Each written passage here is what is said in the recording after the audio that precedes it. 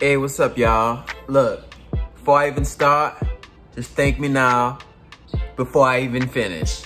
So, I use Logic Pro and I was loading up Omnisphere, and I was for some reason my Midi, I was trying to use it with my Midi right here, and for some reason it wouldn't work on my Midi.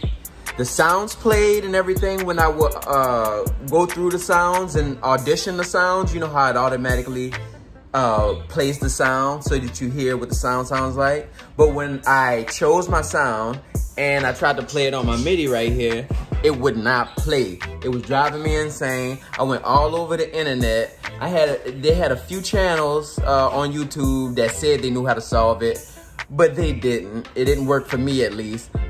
It's such a simple problem to solve, and I'm gonna show you how to do it today. Check this out. So here we go. So I'm gonna load Omnisphere.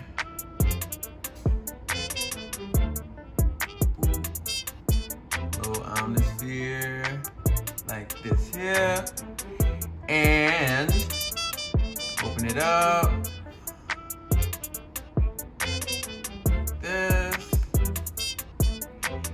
and let's see. I'm looking for bass instruments.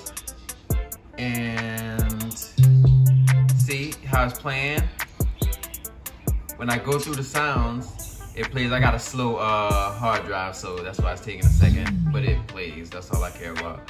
So you hear it plays. So it's the program is working. But when I press this, but when I press the sound on my keyboard, nothing. This was driving me insane, right? So let me show you how you fix this problem. What you do is close that out, and you go to your track parameters, which is right here, and you see how this thing says all? Wait, where is it? Right here where it says all. All you do is you hit this little tab right here and you put it on 1. And then when you press this, it should start working.